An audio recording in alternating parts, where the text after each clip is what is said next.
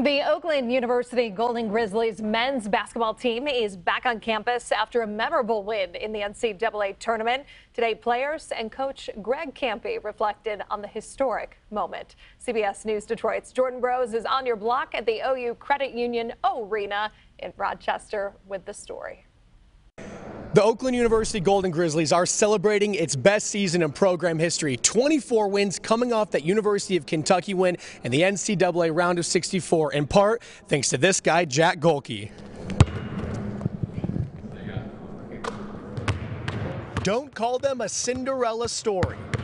Oakland University's basketball team wants to be known for more than that. A team full of camaraderie, charisma, and character. Head coach Greg Kampe has been with the program 40 years and fought to get to the round of 64 in the NCAA men's basketball tournament. What I'm most happy for is our alums and our president and our AD and all the people that support Oakland basketball and care about it. For 1 week, they got to be the big dog.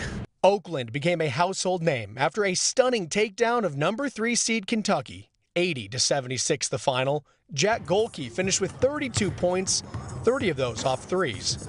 He says he'll remember that day for the rest of his life.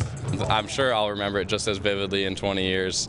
That's what a lot of people have told me about their athletic achievements. It's a once-in-a-lifetime opportunity, and like you said, maybe not even once in a lifetime. The tournament, however, was short-lived as the Golden Grizzlies lost in the round of 32 to NC State, but the glory lasts forever. I just wanted them to know how much I valued them and how this season was so special because of them.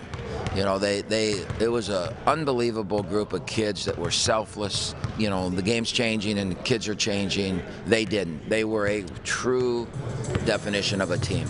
An historic run, no doubt. The Golden Grizzlies are just the 23rd 14 seed ever to take down a 3 seed and the first since 2021. You just got to seize the moment and go out there, and you can't be nervous because there's going to be nerves and excitement and all that stuff. But I honestly think the team with less nerves and just more relaxed out there, just enjoying the game, that's the team that's going to be more successful.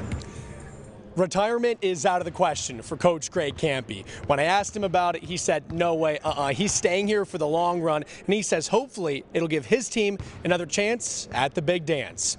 Reporting at Oakland University in Rochester, Jordan Burrow, CBS News, Detroit.